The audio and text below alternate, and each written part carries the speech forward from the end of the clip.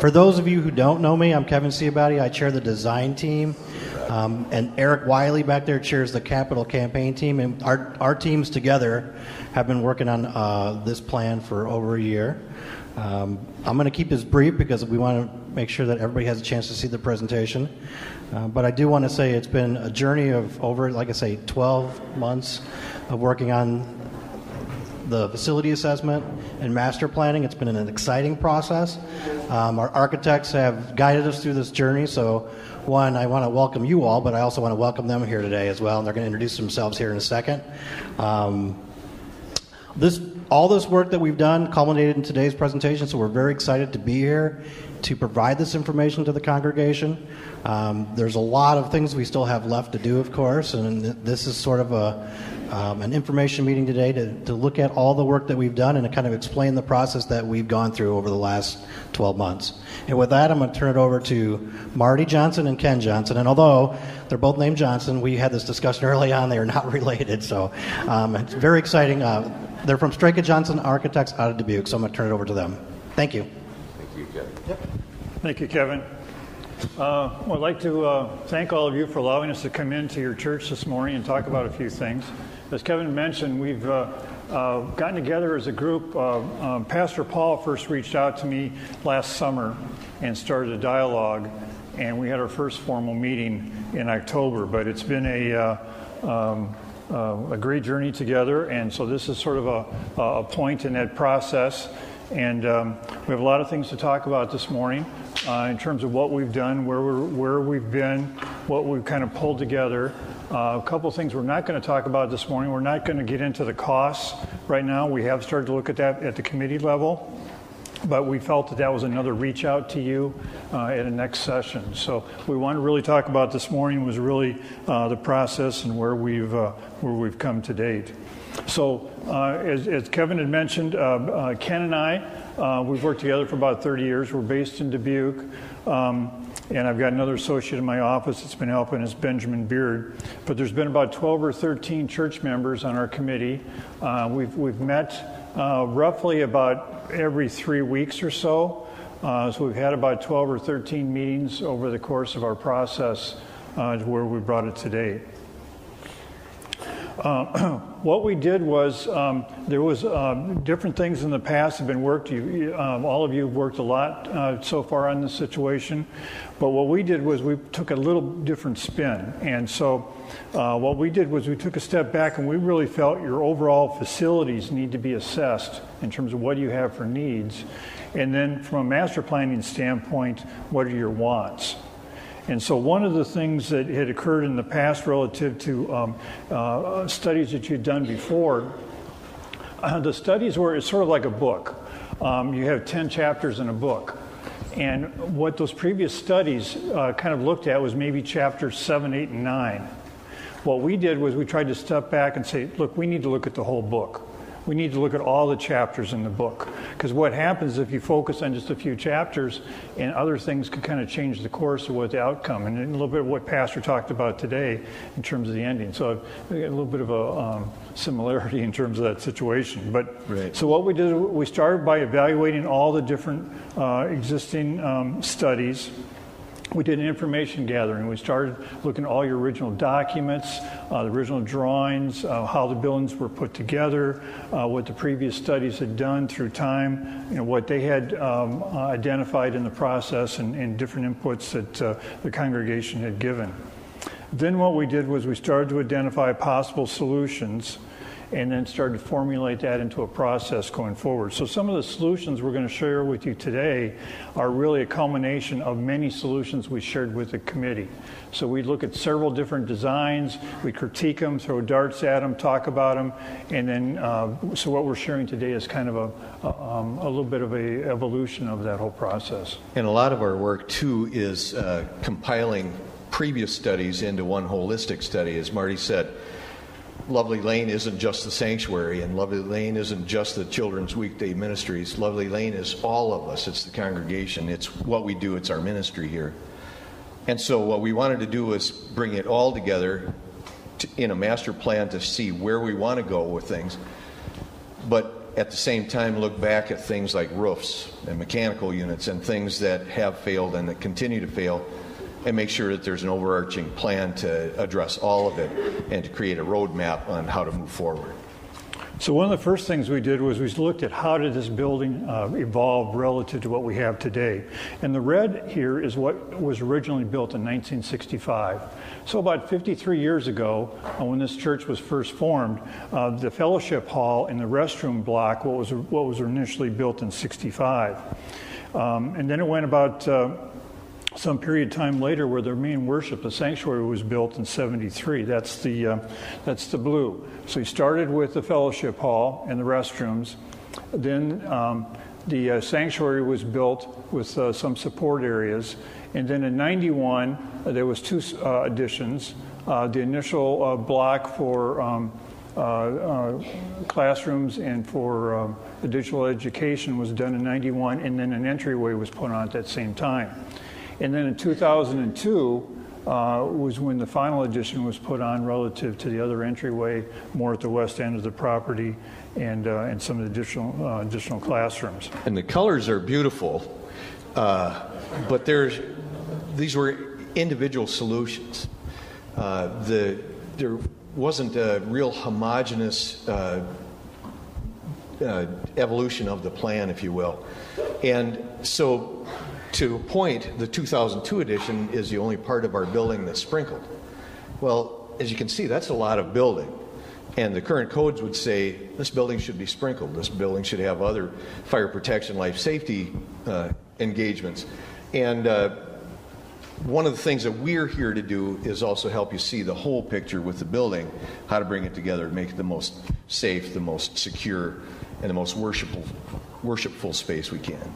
So what we did was, from there, we started to look at that assessment, facility assessment needs, and we started to look at all the mechanicals. We interviewed all the vendors that have been working on the building the last 10 years. We talked to the tradespeople. We met them on site. We talked to them via email and phone multiple times, and really tried to create an age timeline of all the equipment that facilitates the building, what's been replaced, and what is in the near term and in longer term going to need to be replaced. So what we're trying to do is create a longer timeline of where your liability is going forward in terms of replacement of different pieces of equipment and what the ages and the conditions of each of those things. The other thing we started to look at was the site situation, how the parking lot works, the circulation, the flow, all the different site issues, and then any kind of prescribed improvements from there to create kind of an action plan that could be really presented to the trustees. So the trustees have a document going forward in terms of, okay, what are our liabilities here?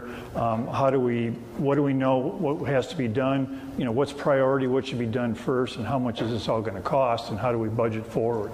So that's a little bit what the facilities assessment does. You know, when you turn 87 years old, surprises are a good thing on your birthday. When you're running a building, surprises with your mechanical systems and some of the other things are not such good things. So what we did was here we just started to look at different pieces in terms of areas throughout the building, in terms of snapshots of different equipment, different ages. So what we did is we created schedules of all the equipment, the ages of them, so then you can kind of start to see what's the oldest equipment and what's going to come, has to be replaced sooner versus the equipment that's been the most recent. Those are kind of down at the bottom of the list, and they wouldn't have to be replaced as much in the near term. How do we build upon what works well, and how do we replace what doesn't work so well? Then we did the same thing with the site situation in terms of traffic flow, and the stormwater issues, how does stormwater run off the site, the green space, and one of the things on here was the retaining walls in terms of the condition of the retaining walls, and it's great to hear that some of that work was even occurred yesterday in terms of some of the volunteer work. So those are some of the things we started to identify on this assessment needs review. So then from that, we started to establish the existing building envelope, and existing building survey. So again, we looked in more detail. So we started to add more color to each of these. There's windows that are originally to the original 1965 building. They're wood windows. Some of those are rotting and need to be replaced. There's issues with siding throughout the building, other elements, issues with some doors, things like that. So we started to identify all these points and then started to put costs relative to what each of these things are going forward. And then did the same thing with the overall building usage. One of the things we encountered, for instance, in the 1965 is that although cosmetically the bathrooms look great, it's all served by galvanized pipe, which was very prevalent in the mid-60s. The problem with 50-year-old galvanized pipe is it rots out from the inside out. And so our piping to our restrooms are all to a point where they've almost got to have to be totally redone and taken apart and repiped, which unfortunately is an issue in a lot of 50s and 60s building because of this galvanized piping material that was used. So that was one of the pieces that we started to identify as well. And one of the things we wanted to be sure to identify is what in the building works well, what doesn't work well. As I said, build on what does work well, but so that we don't get surprised as we go on, as we start to see the vision come to life and have to take a step back and replace a roof, for example, which recently happened. So what we really strived to do was take a look at all of those component pieces of the existing building and say, this is a useful life, this is in good condition, this is maybe needing to be replaced, and use that as a backdrop for information to give to the trustees, but then also to inform how we would reconfigure the building if we could. So things like exterior siding around the building that's failing, existing mechanical equipment in certain spots that are more aged and failing, the piping issues in those restrooms, as I had mentioned, other areas, the windows that are for the most part in the fellowship area that are failing and need to be replaced at some point in time. But another function of this that you don't really see on this plan is that to get from one side of the building to the other side of the building, there's some mixing of uses. The Children's Weekday Ministry occurs on a couple of different levels in the building, and it shares corridors and walkways and entrances. And that's part of the facility assessment that we also looked at. So as Ken had mentioned, some of those things that started are code-driven, and some are just inclusive type items that you want to be able to be welcoming to all the people that are visiting. And so things like ADA and handicap accessibility in terms of issues with the restrooms, other pieces, the addition that was put in 2002 actually had an area for a future elevator that never got established, that staircase that comes down and how that works in the circulation area. So there's a lot of issues relative to circulation throughout the building for ADA, as well as some ADA code egress issues in the building. So taking all these things in terms of what are our existing liabilities throughout the building first, and then from there start to apply our master planning wants. So we've got our assessment parts that are sort of needs, and these are things we have right now that we have to address, and then our master planning going forward equals the wants. So by establishing the needs first, it can do a little bit of twofold, because then we can start to identify solutions that can help address the assessment needs of the building, at the same time possibly address the master planning going forward.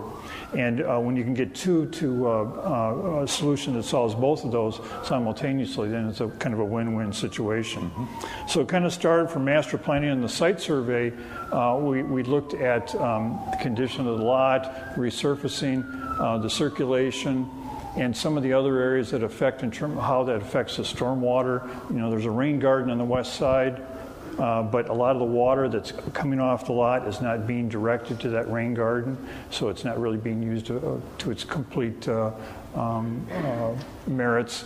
There's other things that are coming relative to ADA parking. The handicap parking doesn't meet code. It's in a part of the lot that's too steep.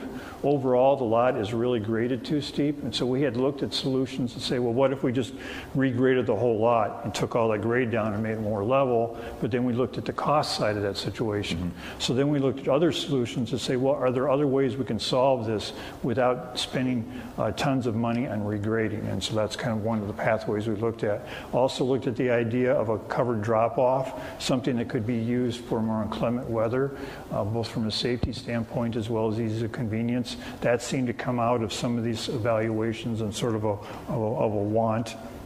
Throughout the process, we tried to make sure that all of the wants were, we listened to all the ideas, but as good stewards of the resources here, we knew that we can't do everything that we would like to do. And so we tried to formulate priorities of the things that could make the final list. And these are some of the winners here, things that were really recurring themes that really should be addressed if we can address them. Well, one of the things we learned through the course of these many meetings with your committees is that the culture of this church. And so you're very practical. And so it's a situation where we're not going to go down a road of doing things that are not really meeting your practical needs. That needs to be paramount and first. So those are all things we started to look at. So we're not trying to gild the lily here with anything. We're trying to make things very practical. At the same time, if you're doing something and it can make something more beautiful, well, then that has some positive merit as well. So from that sort of site situation, the concept we came up with, rather than regrading the entire parking lot, was to actually rotate the parking orientation 90 degrees.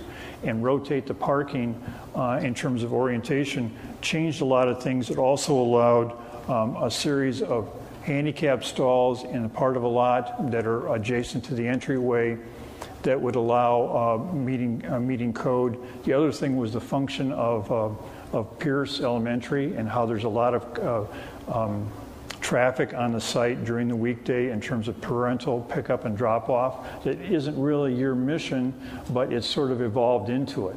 And there's also some children that are dealing with the children's ministry that kind of come into play. So how do we deal with safely that drop-off and pickup that's occurring for the adjacent elementary school? And how do we deal with stormwater runoff and things like that? So what we've done here is actually rotated the parking now east and west rather than north and south, created the possibility of a pedestrian access right through the lot, safety, created a loop drop-off area like this so traffic could come in.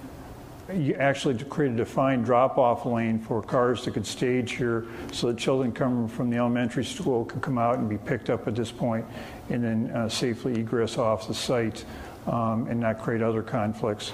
We looked at ideas of possibly developing more parking on the west. We even looked at creating some circulation on this side.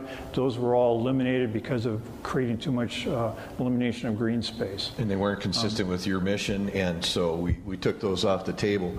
The reorientation of the parking lot here is there's a net zero change in the number of parking stalls. So that was one of our criterion going forward, is that we wouldn't lose any parking stalls. We had also looked at the play area and where's the play area located right now versus where does it maybe want to be relocated relative to movement of children, given the fact that all those support areas are on the west end of the building and the play area is actually on the east side.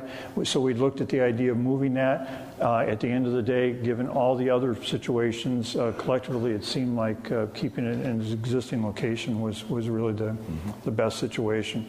So the other part that came into here from the site plan was a sense of arrival to the building, especially on Sunday. And so the idea of maybe a covered portraiture or some kind of an entryway, that site solution started to lead into other things that came into the building as well. So one of the things we looked at was creating a diagonal actually through the building, which culminated in how the layout is inside the sanctuary, but at the same time it creates a new architectural element right as soon as you come onto the site. So we're proposing some type of a covered entryway with kind of a diagonal thrust that would create a sense of arrival here, clearly knowing that is the sense of entrance for the church, still keeping the secondary entrance, but this is very much played down relative to the children's ministry care areas on the west side. So this architectural element on the outside really is driven by an interior situation going through inside the building. So as we kind of started to look at the wants on the existing building, One of the main things was obviously the orientation of the worship area and the sanctuary, but also possibly trying to centralize some of these different functions, as well as dealing with safety and security. One of the big things now, especially when we do schools and things like that, is the sense of arrival and control in the children's areas during the day, and having a single point of entry that can be secure, can be closed off from the rest of the building, and that's something that we really are kind of lacking right now. So security and safety was a big point. That enhanced entrance and experience to the narthex and how the narthex presently works. The idea of creating a threshold from the narthex into the worship space, into the holy space. And right now we really don't have that threshold. That threshold is homogeneous between the front door and here in the sanctuary. So we wanted to create that sense of rival and threshold into the sanctuary space. Improved nursery, few of the other things we talked about. So what we did was we took the existing plan, and what this is the existing layout, and we started to color code it relative to function. And what this does is it kind of starts to tell us how functions are sometimes intertwined together as opposed to collected together. So, one of the things we can look at when we see the west end is darker blue are areas for children's ministries, but it's also intertwined with other administration areas and other support functions for the congregation. So what it does is makes for a very difficult way to segment and zone the building. And what this doesn't show is that some of the children's weekday ministries is also downstairs. So you have to go up the stairs, down the stairs, communicate back and forth into the gathering space in the fellowship hall, which is also kind of the main path to get from one end of the building to the other. And so these are the kind of things that the color-coded plan helps us really look at. And it's kind of mentioned in terms of the fellowship hall. And if we remember back, fellowship hall was the first space built on the campus. Is that this is a 23,000 square foot building, but it lacks overall central circulation. There's no way to get from one end of the building to the other through any kind of corridor system. What happened during the course of these multiple 5 additions is that existing spaces became corridors. So right now your fellowship hall, as you start to look at this, to get from this end of the building to this end of the building is you have to go through the fellowship hall. And so what happens is, because of the vitality of this congregation and the amount of ministries you've got going on, you can have 3 different things going on in an evening right now in this building. And what happens is that people have to go through the fellowship hall when there's functions going on to get from one end to the other, whether it's the restrooms, the other area, back to this area. So that was one of the things that we started to identify that's sort of a major weakness. It's just came about through the evolution of 53 years of multiple additions, is there's no central circulation space in the building. And can we accomplish that, and how do we do that? So that was one of the main deficiencies we saw. The other thing was a sprinkling of the zonal use in the building, both vertically and horizontally in the building. So how can we reorganize that into something that's a little bit more focused and efficient? And so this was started to take what we talked about in the master plan of how we start to pull things together. So this is sort of an overlay on top of that older map. And first off, what we're doing is actually creating a new organizational pattern to the sanctuary. And this is a little bit reminiscent, because I think this room was actually laid out this way years ago. And so what we're proposing is that the chancel and the whole area being rotated from the north wall to the northeast corner. Southeast corner. So we create this diagonal through the space. One of the things also talked about was this threshold of walking into sacred space, and how do you do that? And so after researching even photographs of when this building was built, we realized that the corner of this building right here, which kind of drove everybody around before, actually is non-structural. And so by having that allowed that we could actually take out this corner of that structure underneath where the organ pipes are at, all of a sudden allowed for a different flow. And that's where this diagonal approach kind of came into play in terms of coming into the worship space. So by reorganizing the sanctuary space, also heard a lot about even details in past studies of the seating arrangements. Some folks like chairs, some folks like pews, the combination back and forth. Our seating capacity, we don't want to reduce seating capacity. If anything, we want to enhance seating capacity. Those are all criteria we looked at. So using those goals, we also, right now you're about 275 seats in its present arrangement. In this layout right now, we've got about 390, 395. So we pick up about 20 seats in normal use from this area. So by reorganizing the sanctuary space, rotating the chancel to the corner, applying music into this area, the choir bells into this area, center area possibly pews, and then side areas could be individual chairs, with taking fireside and making that a more defined multi-purpose room with better acoustical separation here. At the same time, this still can be opened up and be used for worship space. Then that leads us to the narthex.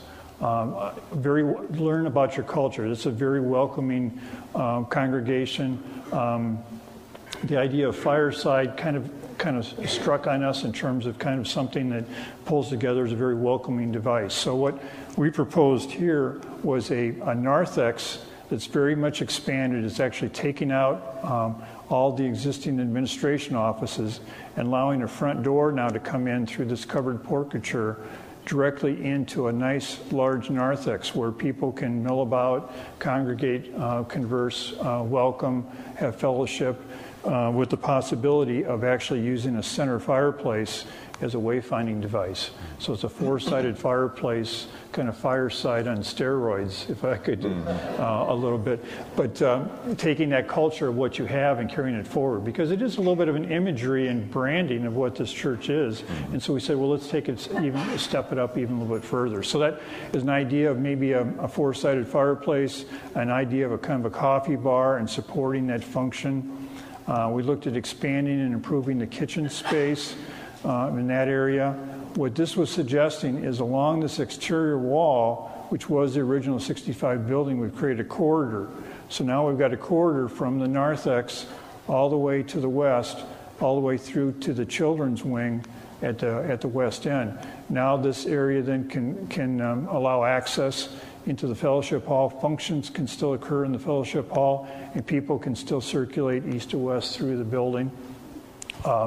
Creating new restrooms here that have to be repiped anyway because of the piping issues. We've moved the library, which was in this corner. We've moved the library now kind of front and center, more approachable off the narthex. We've created a children's nursery kind of cry area adjacent off of this area as well. And then we've kind of bundled the children's area into larger, well-manipulated spaces for 2-year-old, 3-year-old, and 4-year-old. Brought them all on the same floor, all together from a safe standpoint. So when we talk about safety and security, we would still have this western entrance, but a western entrance that could serve not only the church administration function in this area, but also a whole children's support wing that has its own circulation. So now this area can be all locked down and separated and not have to worry about crossover of security or safety. Very secure. You'll also notice that we're moving the stair inboard so that the stair can be used from the general public in the corridor side without having to go into the children's weekday ministry side. So then we took this sort of conceptual sketches to a little bit more defined. So this is sort of that same plan with a little bit more definition. So we've done more of a defined work in the sanctuary space, a fireside room that would still be expandable to worship, the overall narthex with a four-sided fireplace, a children's nursery area, and at this point, the library, then a circulation pattern that comes down and goes back out another entrance. So we've got kind of a Sunday entrance here and then a weekday entrance here. Then the green is all the church administration functions all pulled together. They still would have good access off the library for meeting spaces. And then the 2, 3, and 4-year-olds all set up with administration support at that area. A new elevator that's actually double-sided. So one side would go onto the children's side, the other side would go into the circulation side in that existing shaftway that's already built. And then creating a new staircase down in that area. One of the things that we found and learned, and we're really happy to find out, is that Lovely Lane is a flourishing community. It's a vibrant community, and that there aren't places in the building that are just underused and underutilized, except for potentially the lower level that we couldn't get to before. So now we're including putting an elevator in so all of the buildings are accessible. But it also meant that we couldn't just reduce offices, or we couldn't just cut part of the fellowship hall. What we have is a small addition going onto the north side of the building, but what we're using is the existing exterior walls as a benchmark for that addition. So this slide doesn't come across real strong, but this is starting to look at some of the details on the lower level. And some of the things we're looking at is bringing the elevator down to that lower level so it is accessible, creating a new restroom down here, possibly with a shower, so that other ministries could be used in terms of even overnight situations where people would want to use a shower. Back when the flood occurred in 2008, and some of the needs and desires to have that kind of function seemed to kind of come out of the play relative to the past surveys and the dialogue we had through our meetings. So proposing a restroom down there with showers, a new expanded staircase that really opens up the flow, and actually introducing some skylights over top of that staircase so natural light follows you down that staircase. But for the most part, in the lower levels, there wasn't a lot of other physical changes other than that. We were proposing, again, to carry a sprinkler system throughout the whole building. From a safety standpoint, we really felt that that's kind of paramount, that the whole building should be sprinkled on both levels. And what we're finding then with the lower level is, and actually if you go another slide, by installing the elevator, now we have a zone that we can use for religious education that's not off base, that's available to everyone, that you can get to, and is not also, by the way, part of the children's weekday ministry. So it's a bona fide religious education and ministries zone. That can be used both during the week as well as on Sundays and on days of worship. Exactly.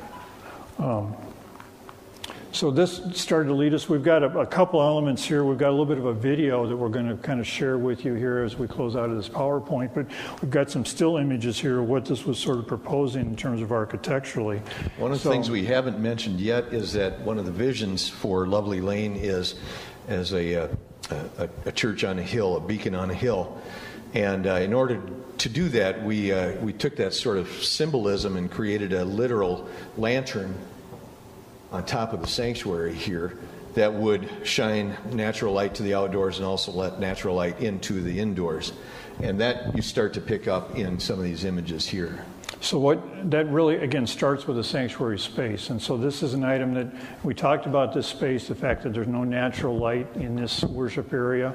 At the same time, there is a little bit of the stained glass that occurs at the connection points at either side. So those are things we want to carry forward. But the other challenge was the idea of introducing natural light into this place, at the same time not creating a conflict with glare and things like that. We've done this in a few other installations before, and it's really come across extremely well. So this was one of the things we proposed to the committee, was actually taking a lantern with large overhangs that would sit on top of the main space. So you'd see it at different points from that direction. So that was one of the things we looked at that could be driven from any of the programs that could work, or projects to work around the sanctuary space. The other part then is this idea of a covered portraiture that would come out at you on the north side as a greeting point to create some cover underneath, and then create a new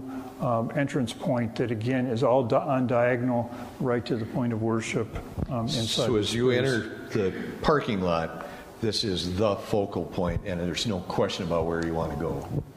So this is kind of then leading you into the narthex, into that space, which is right on diagonal with the main worship space.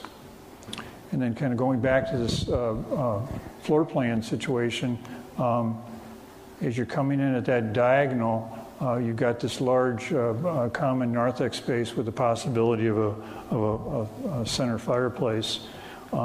So as we look at that in a little bit more detail, we come into that off the covered portraiture into an airlock entryway and into then kind of a roundabout narthex with the possibility of the center fireplace. You've got access directly to the library off of here, so that in night meetings or other things, this could even be an extension of fellowship at times. Other direction with coats. This is going into fireside, and this is going into the nursery area. And then going through stained glass art doors that would lead you directly into the sanctuary space on either side, and then putting kind of AV in this AV support kind of back in this area as you come around. This entrance then could then come down the corridor alongside where the fellowship is at, sort of a coffee support area. You can really see the threshold between the common and the sacred space here in this photo as well. So you've come through the airlock entryway. You're kind of looking straight towards the worship area. So these glass art doors are going into the worship area. This is going into fireside, and then into the children's area. And then this is just out of the focus here, but that kind of a coffee support welcoming station to the right side. And then it's just kind of rotating back, looking at that same area. The fellowship hall is back in this area. Worship and sanctuary is to the left of the photograph. And looking at the main sanctuary space, so as you come through the narthex into this area, these are the two existing structural columns that need to remain, but everything else is peeled away. So it kind of opens up that whole corner of the plan. So now as you come into the worship area, you have that demarc, you have that threshold of stepping into more sacred holy space from the narthex. And keeping the center of the body of the space with pews, possibly, and then using the side kind of transepts for individual chairs and seating. With the main chancel at this point, choir along in this area, main music with organ and piano, and then the bell choir nested over to here. So you've basically got all those music and oratory functions occurring across the front sides. This wall then can open up in terms of go back into a pocket. So this all could be expanded to add additional seating into the main sanctuary. And then this is the kind of nursery cry area as support off that same area. Then we've created some expansion in this area for the kitchen, and then established choir back in this area, so it's adjacent to the sanctuary space, and then that corridor that leads down along the fellowship hall with new restrooms at that point. So this is inside the sanctuary space. You've come through the doors, looking at the main chancel. This is the lantern that we're proposing, allowing that natural light, and with new lighting and floating cloud ceilings, keeping all the existing wood and structures, overall ambiance as it is, but really reorientating the organization of the room. But again, I think this is how almost was originally, I think 20, 25 years ago, how the space was used.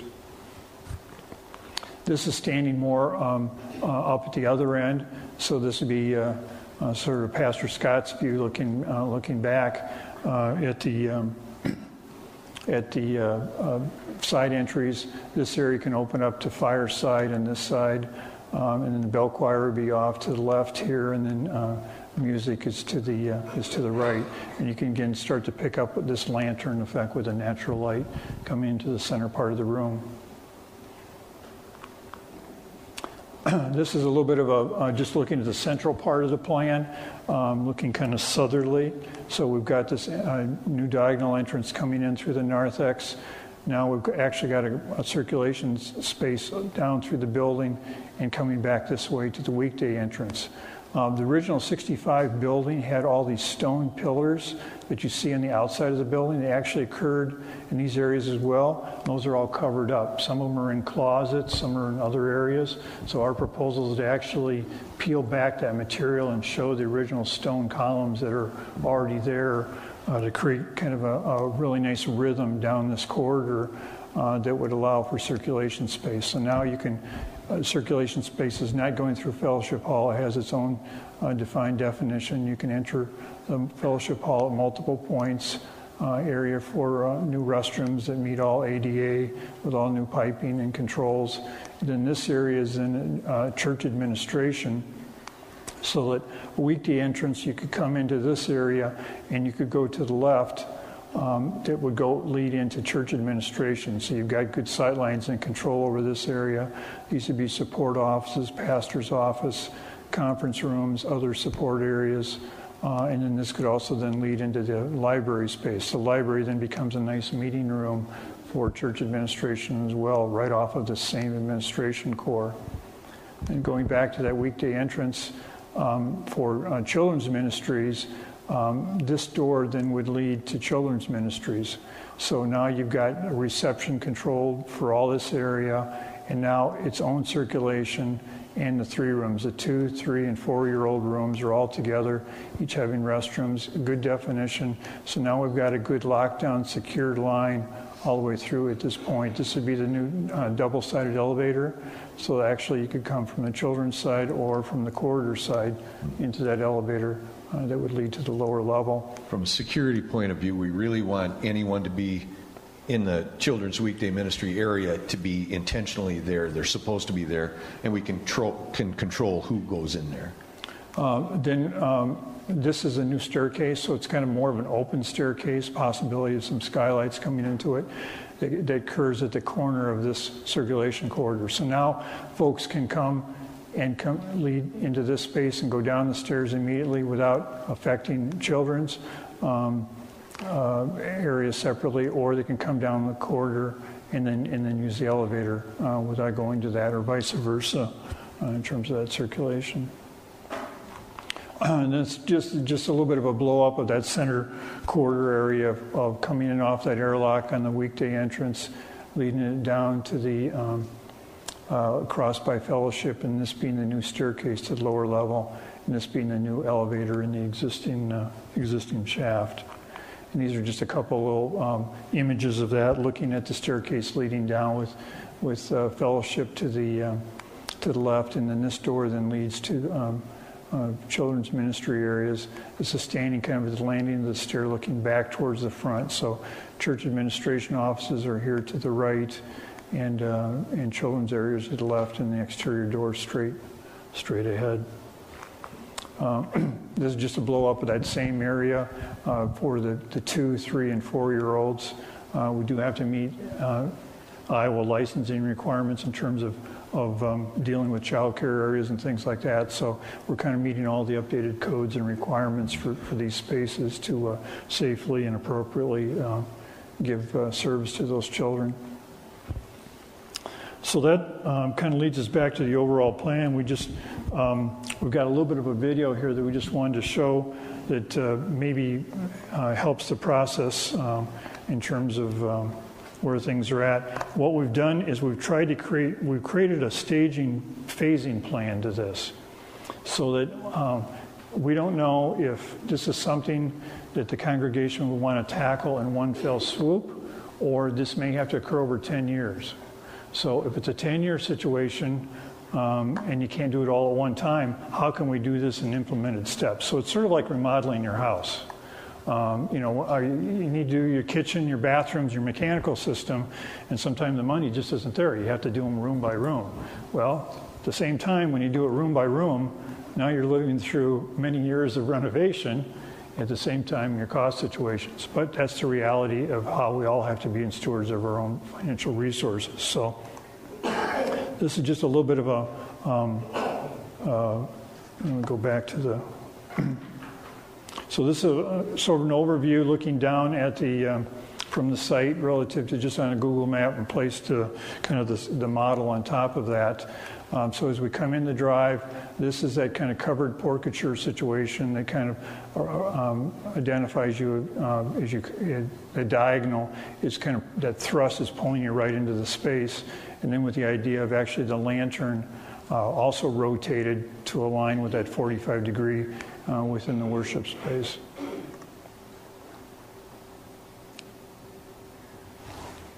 So we're kind of dropping down onto the level of the parking lot. And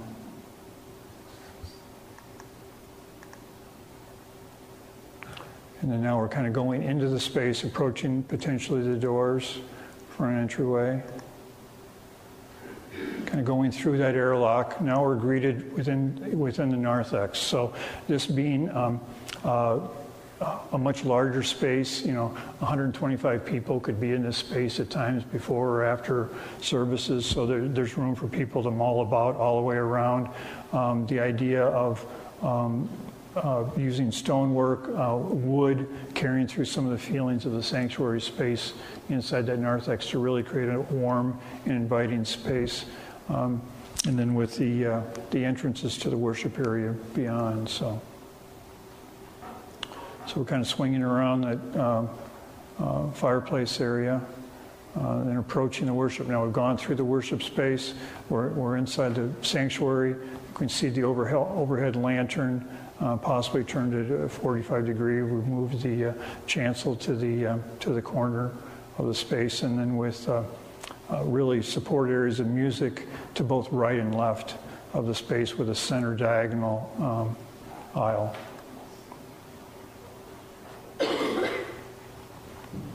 Kind of swinging around, looking more northerly. You can kind of see where piano and organ may be orchestrated at this point.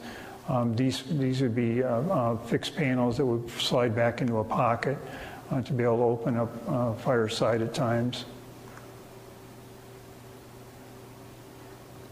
Looking back at the other area, so that we've kind of clipped. Yeah.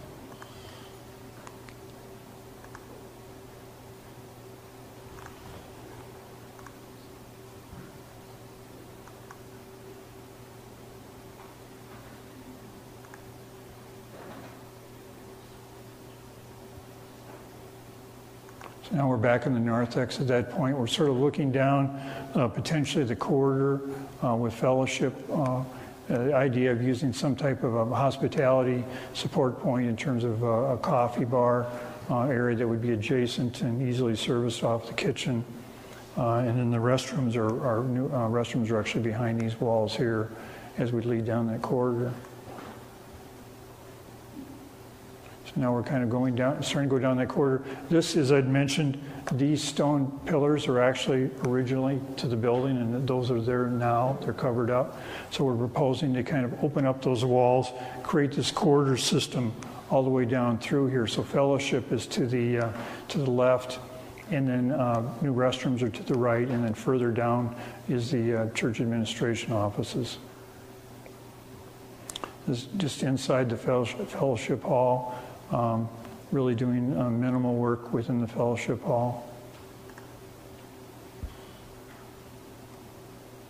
Back to the corridor, or coming down a little bit farther, we're starting to approach where the staircase is at. I'm kind of looking into the children's area. So this would be a new staircase that would lead to the lower level, with possibly natural light filtering into this area, and then the elevator is just to the right of this shot.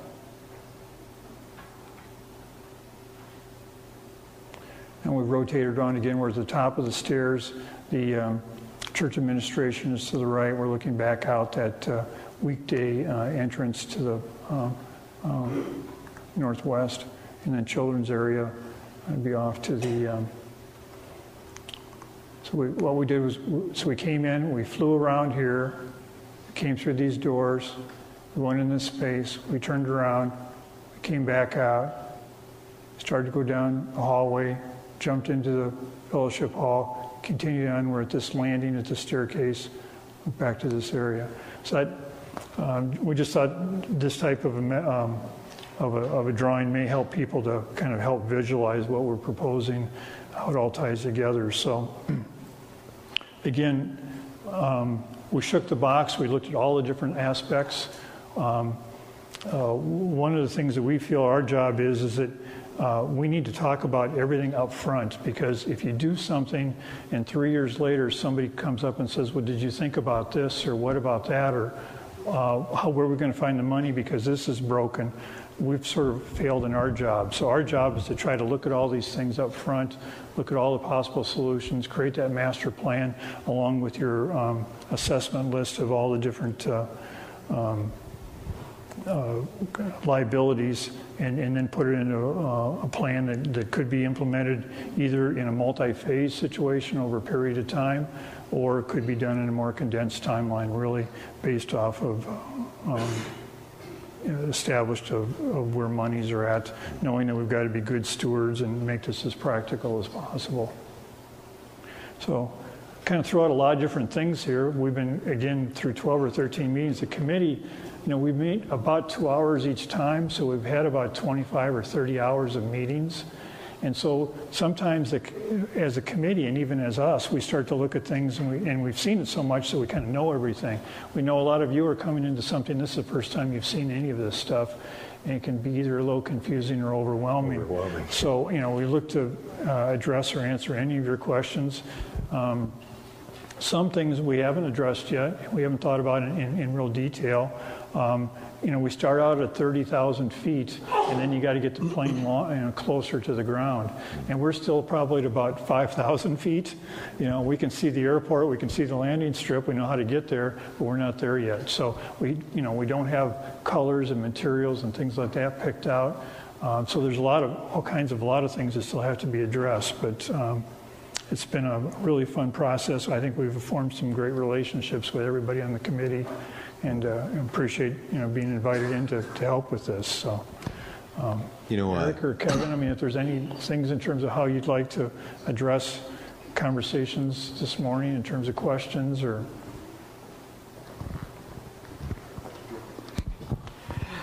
Just as they were, first of all, let's thank these gentlemen for their work. Amazing. They have been fantastic to work with. They have really become a part, and I think you can get a sense that they've come to understand us. As you were saying, we're not at the level where we're picking materials, certain layouts. People have lots of questions about, well, I do things in the kitchen. What are we going to do in the kitchen? Well, we're not there yet. And when that time comes, all of the people who are involved in the kitchen are going to help decide what that is. So those are a lot of specific things that we don't have yet. We're building the roadmap. The vision, indeed. How do we want to handle questions? That's the part we hadn't talked about yet, Eric. Yes, I know. We can surely, I first of all, hear me. Sorry. I appreciate everybody's time. I know this was, as everybody said, this is overwhelming, a lot of information. We surely can take questions, but I'm glad that everybody got a chance to watch the whole presentation first. We want to document every question and answer them, and I think at some point Eric and I were going to create maybe a forum either online or on the website that might even answer them. We are recording this, correct? So we'll have that documented. I will take notes, as these gentlemen will tell you. I seem to take notes everything that's said I think I've written down, or at least tried. In the document, there is a document that does exist that has all the meeting minutes in it, and we try to document as much of that as we've gone on. So with that, I suppose we could open up for questions, and I'm going to probably pass the microphone to Eric so I can write them down as they're asked, I guess. So. The other thing I think we talked about is if there's people that have questions, if you could jot them down and email them in, or however, drop them off at the office, or put them in the collection plate the next couple of weeks, however you want to convey those. But I think it's really important, as Kevin had mentioned, to document all these questions, because what one person has a question, there could be 6 other people that have the same question. And so when we do it in a process to be able to delineate and record all that, it works really well. The other thing is that with media today, it's really easy to share information. So, I think it's a goal that we'd like to have this PowerPoint and this video actually on your website or your Facebook page or however you want to. And that way, other family members can look at this, or other friends that maybe aren't here today. We have a lot of documentation. We've been collecting a lot of documents. We have a large bound book that has all of the assessments that were done and all the planning that we've done over the last, I've been working on this for about 8 years, I think. All the different variations of this plan as things came along. We gave everything to them, and they used that to get to where we are. So we have everything. If you're interested in details and where we've been and how we got here, we can share that. Take a few questions. There go the hands.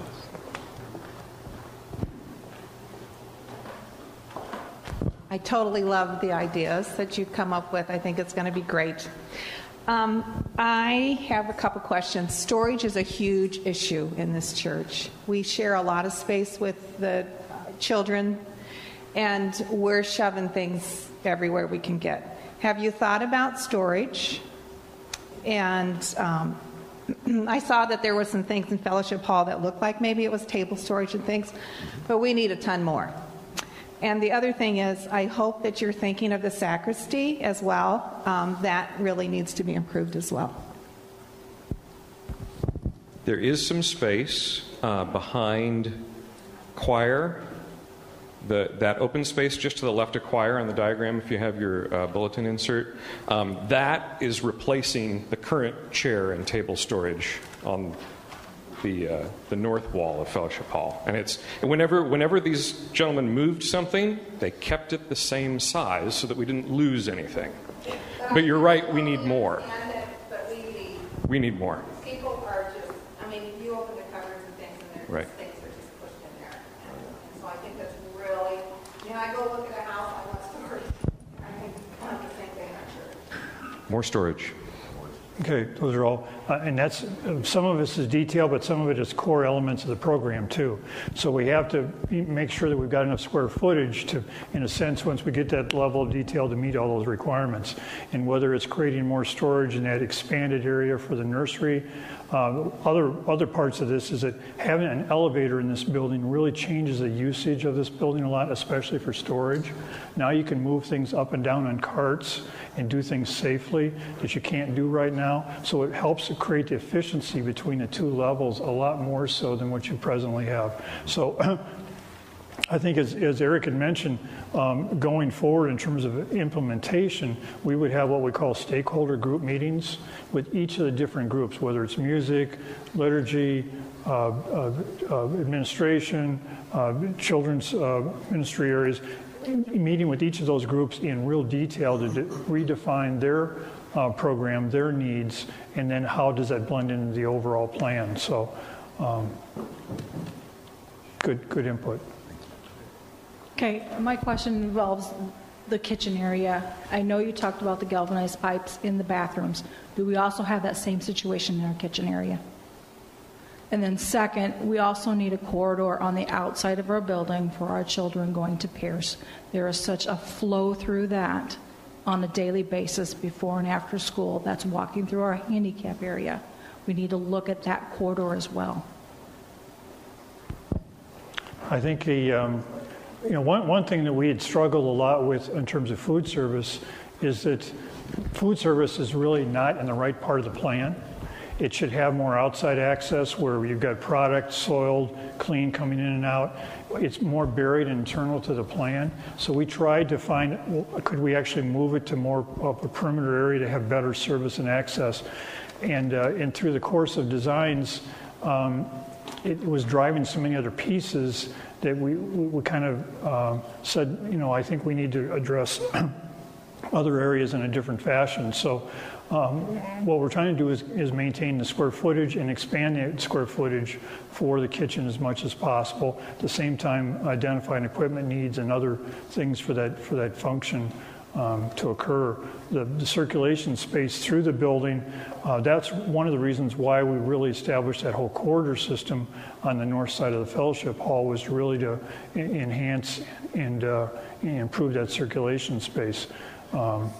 So I think the whole Pierce function adds another layer of complexity of how those children move safely on campus, both before or after school. So those are things that are important, and I think we need to have more dialogue about to make sure that our plan is meeting all the right criteria.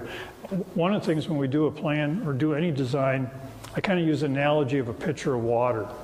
The pitcher of water is our money, typically, or other constraints. Everybody that has a program requirement brings a glass to the table. And we've got to put all the glasses on the table that are needed, and we've got to pour the right amount of water in each one of those glasses. And some have to have more and some have to have less, but at the same time they're all important. So it's that balancing act of how do we create that right equilibrium between how much water is in each glass versus how much is in the pitcher. Sometimes it's easy to, just go get another pitcher. Well, that's easier said than done. So that's all the struggle back and forth when we get to this, is try to create that balance when we've got 10, 12, 15 functions that are occurring on this campus. It's not just about worship, it's all these other functions. They all are important, they're all critical to the mission, but we've got to find the right balance and right priority for each one of those, and that's kind of what this process is about. That sidewalk is also used for our children daycare as they go to that playground. So I mean, it's really incredible. It's not just Pierce. In fact, Pierce is just at the corner. Yep. We're still maintaining a very safe, appropriate sidewalk along the north side of the building across that point. But what we are doing is we are bringing some parking up to that, because without regrading the parking lot, the only place to get code-appropriate handicap parking is closer to the building. So from on our site plan drawing, we still have an east-west sidewalk all the way across that space so that kids and folks can move safely along the north side of the building. But we have brought handicap parking closer to the building to meet those needs as well. Another question back here. Hi, thank you for all you've done. It looks wonderful. My name's Jessica. I work with the youth group, the high school youth, and they're currently in the basement. I didn't see a whole lot of information about the basement. My question is there going to still be a designated space for the youth that's separate? And maybe what would that look like? One of the challenges with the lower level is the lack of handicap accessibility and the awkwardness of that staircase. That staircase, again, when we go back and realize when the building was built in phases and why the staircase the way it is, that's one of the challenges. So what we propose is actually removing that staircase, changing the whole circulation space, adding the elevator. So now we've got a much more appropriate tie-in between floors. So now the spaces that are down there, at the same time, we're going to expand some of the rooms and make some of the rooms larger through the course of that reorganization of the circulation. So I think the space that's down there, I think, is going to be able to be used more effectively. It's going to be more accessible, and it's going to help create more of an integration. One of our concerns is we were trying to get the 2-, 3-, and 4-year-olds all together on the same floor from a supervision and a safety, security standpoint. That was one of the things that we just thought was a little higher priority that we have to achieve. At the same time, we're trying not to expand the building, because we've got enough liabilities within the existing building to replace kind of broken and worn out stuff. If we use more of that pitcher of water to build more stuff out beyond it, that's great, but it takes a bigger picture. And so we're trying to be cognizant of the money and be as practical as we can, at the same time fit all these needs. So I think the lower level, in terms of the layouts, are going to get enhanced and become a lot more efficient than what they are now. When Jessica refers to the youth, she's talking about middle school and high school, and that large room that we use down there now. The answer to your question is yes, that will still be there. In fact, we've even looked at trying to expand that kitchen area to make that a little more useful down there for those groups. Quick question. Does the current building code allow an extra travel distance to exiting with the sprinkler system installation? Like, I was just concerned with that 4-year-old room, the furthest distance to get to the second exit, since you're moving it more east. I wasn't sure what that. So, those of you who don't know, Kevin Ciabatti, chair of our design team, is the senior building official for the city of Cedar Rapids. All of the people who inspect buildings work for him. And he's been fantastic to have on our committee, because when those questions come up, Kevin just looks at it and says, yeah, you can do that, or no, you can't do that. I was so excited somebody asked that question. That's an awesome question. But you guys know the answer to that. You know the answer? All right. You go ahead. Well, I think there's a whole series of code things we're trying to improve and enhance. One of the paramount things we feel this building should have is to be sprinkled. What happened in the 2002 edition, they used, it was legal and it was appropriate, but they used a process to get around sprinkling the rest of the building by doing that fire shutter and that roll down curtain that occurs in that walkway space. Well, I don't know if any of you have ever been near one of those things when they come down. They're not real user friendly. So this building at 23,000 square feet, an assembly type area where we have close to 300 people in the building at a time, should be sprinkled. And so what that does is it changes exit codes and everything else dramatically when that facility has been provided with that type of thing. Now, that said, the exiting and distances are all still paramount and important. So all the code studies in terms of travel distance and things like that, everything we're doing here, we're meeting the new codes and we're trying to exceed it. But right now we're deficient. We're not meeting the code, and we feel that's some liability. Just as a side note too, I will tell you that has been both safety, in terms of fire and sprinkler improvements, and ADA have been probably the biggest things that I've been focusing on. I mean, I think they already knew that coming into a facility, some of these things were lacking, but I know, being from my profession and what I do for a living, it's been something that's been paramount, making these improvements, or at least suggesting some of these improvements through this process, and they're absolutely right. When you add things like a fire protection system, many things change. Ratings that you typically have in corridors for fire ratings go away. Travel distances get extended. All those things are being analyzed as they go through this entire process, which has been great. And again, I appreciate the question. That's an awesome question. So I was pretty. One other thing to add is, again, as we talk about specific spaces, I've had different people come to me with different ideas of, well, could we do this here? Could we do that here? That's all still on the table. Just because you haven't seen something specifically mentioned or a picture of something doesn't mean that it's not being considered, and we're gonna get to that. I'm thinking specifically, we had a church member who's very interested in a columbarium, a place for ashes, that this could be a permanent place, and I'm toying with the idea of maybe that would be appropriate on that wall over there as part of a chapel, a fireside room. Anyway, just wanted to mention that. There are lots and lots of details still to work through. Janet's question. Okay, question. Okay, I'm in a choir, but what are you going to do with the organ pipes? Are you doing a different system for the organ? And what section of the building are you going to start first? I can answer some of that. So, if you don't already know, I'm going to give away a big secret.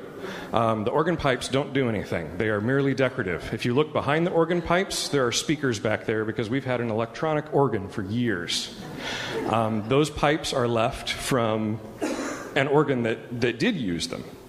The proposal is that would all be removed as part of opening that wall and having the entrance and not having that enclosed feeling over our heads when we walk in.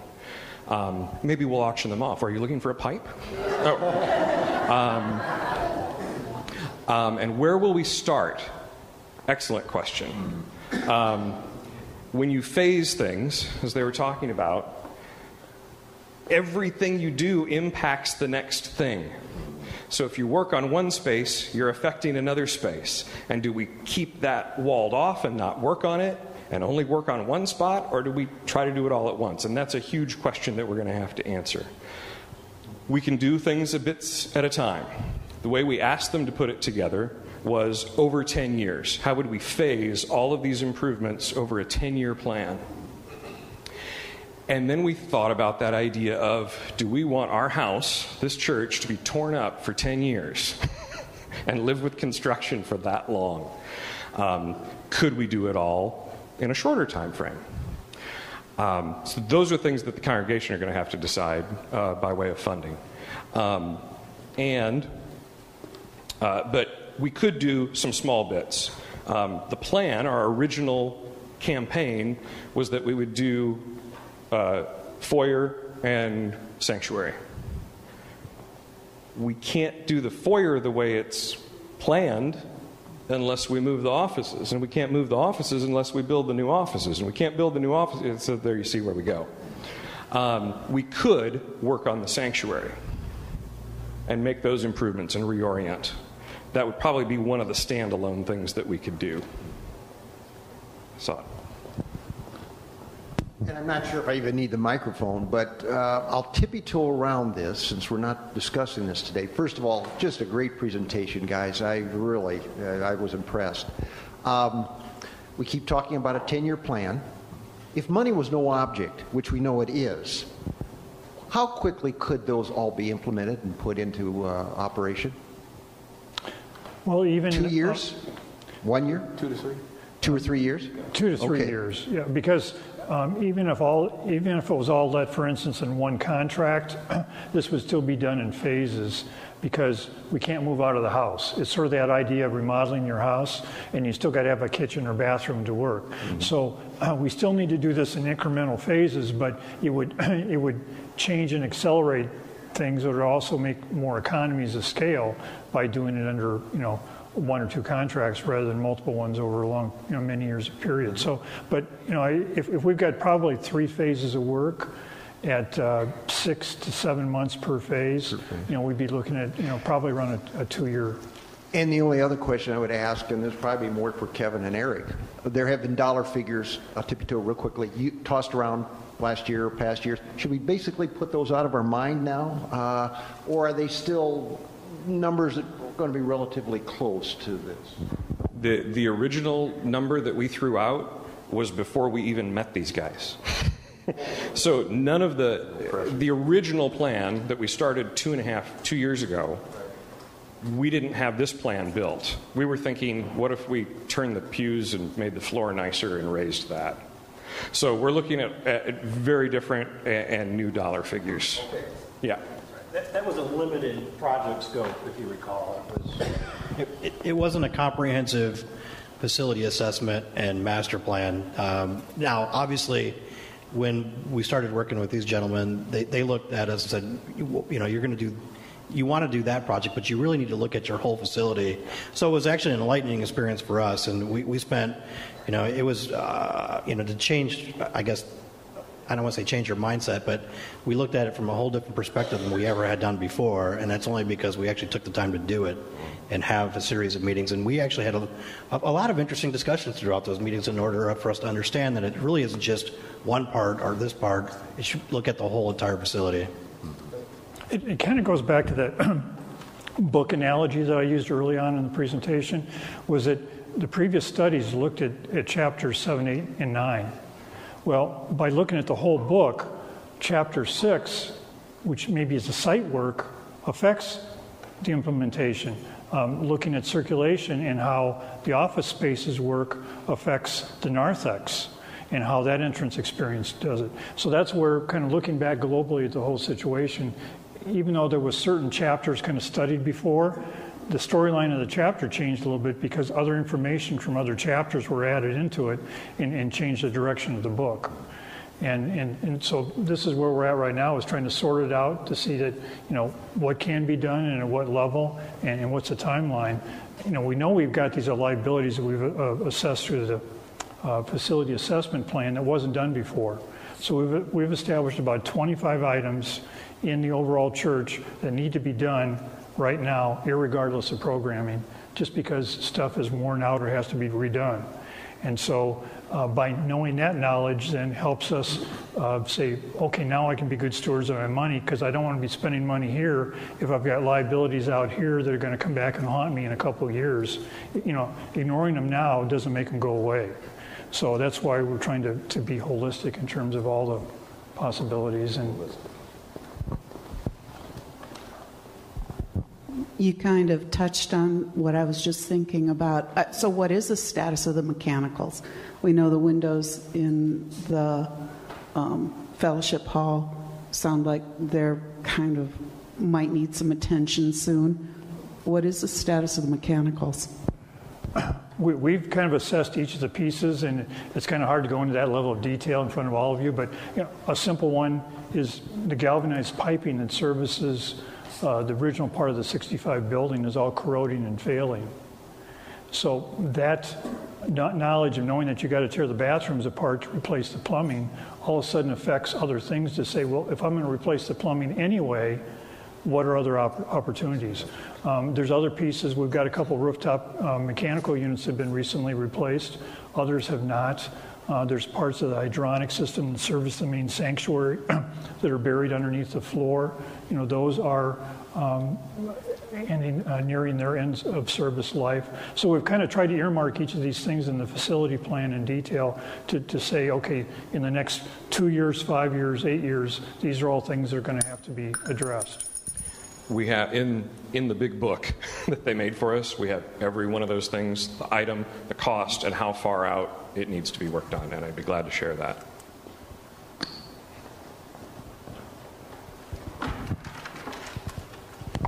It hasn't been discussed, but I'm assuming that electrical upgrades would be part of the whole process, because when you get into fellowship hall and the kitchen, there are some outlets in that kitchen that can't even carry 2 coffee pots without blowing the circuit. I think that gets back to the fact that we have a building that's been added on to 5 times over 53 years. And so some pieces are aging in place that have to be replaced anyway. Other pieces are doing things that we've never really intended to do because that wasn't originally built and designed that way. So we've got a multiplicity of things like that, and electrical, mechanical, plumbing, those are all core elements that unless you're an electrician or a plumber, you don't get excited about it, but you do get excited about it if it doesn't work or if it breaks. And so that's why we're trying to just make sure that we've got an earmark of all those liabilities going forward. Other questions? How do you control access to the secure area? I mean, you have someone sit there and let people in and out, or how does that work? The main electric card. The main thing we do, we create a method of egress and circulation so you can use card access and control devices on all the doors. So for instance, in the children's area, all those key doors now would have card access with electronic latch releases. So that staff would have card access or proximity readers. There'd be switches with electric latch releases so somebody at the front desk can open up a door. There'd also be readers out the outside front door. So controlling ingress and egress out of there from a security standpoint is really, unfortunately, something that's really important in today's environment. So those are the type of devices, and that's this layout then allows, so we've got redundant circulation and pathways to have that occur that doesn't create burdensome effects for other elements of the church inside of it, so that there can be some standalone autonomy and function for those secure areas and lockdown where other areas are still open. And we've been told by the folks in Children's Weekday who are familiar with state codes and regulations, and they get money from different places and have to follow certain things, that it's not probably a matter of if, it's a matter of when that's going to be required here. Another question that came up along those lines, those same pass cards work with the elevator. So you would, if you got on the elevator from the church side, you'd have to have a card to pass through to the other side, or those cards work within the elevator too, so that you can't just use the elevator as a way to get through. Securities for the children and the office. Just asking for clarification. On the children's side, I have a grandson that comes to the morning and after school. Grandma comes and gets him sometimes. So you're saying there will be someone, I will have to push a button, they will have to let me in so that I can go in and sign out my grandchild and bring him back out. So you're going to have a full-time staff person sitting at that door from the time it begins at 6 a.m. until it ends at 6 p.m., correct? Or, more inexpensively, every family would get a card that would let them in during a certain time. Maybe. I don't know if that's the same thing. So you're saying my daughter would have a card, I got to get the card from her. I don't know. You're sounding kind of complicated there, and that's what I'm wondering. I know when I go to Pierce Elementary, I have to buzz in. They open the door, I go in and go do whatever I need to do. Safety does, and security does have some inconveniences that go along with it. So, we're giving up some liberties here whenever we get to more secure kind of environments, and it's hard to have both things the way it was and then still get security and level. So are there sometimes some inconveniences? Potentially from an efficiency standpoint, there's different ways that staff can remote the entrance in terms of you don't necessarily have to have somebody right there, another staff person. There could be a chain of command in terms of how those communication instructions go to a teacher or an aide or something else, and they either see it on their computer screen or whatever, because there'd be potentially cameras or other things like that to be able to see the person if someone isn't at that remote area. But bottom line, there is some inconveniences when you get to this level of security. I know that the kids that come from Pierce, the older kids just walk up by themselves and let themselves in. So you're going to have to deal with them being able to have them. Staff would have to be more attentive to coming and going, and that's part of security. So you're right. It will take more time and more attention. Monitor that as well. Can't argue that.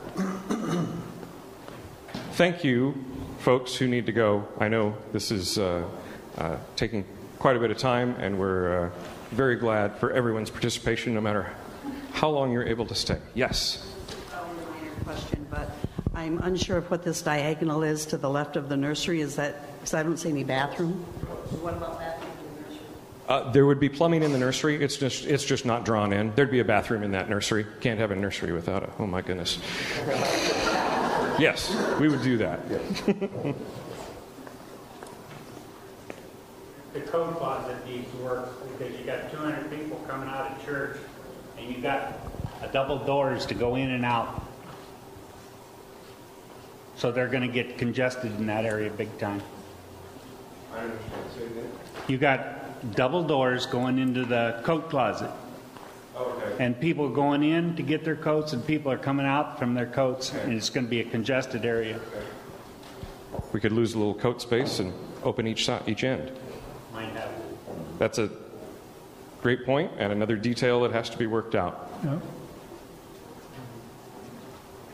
Anything else for these gentlemen while we have them here? Kevin and I know this pretty well, too. Members of the committees know this pretty well. We're bringing the pastors along. They've got a big learning curve on this one. Anything else gentlemen, like to? No, I'd just like to thank everybody. Whenever you do a process like this, it's a big endeavor, but it takes everyone to be involved at one level or another. So look forward to trying to see how parts of the solution can be implemented. Yeah. Thank you. We're going to be following up very soon with a letter. Information in the newsletter that's coming out soon. We're going to start putting the dollar amounts on things as we finalize that. We're very close, and we're going to share everything there is to share. You will be able to find out everything you want to find out, because it's all going to be out there. Thank you all so much for your time today. Appreciate it very much.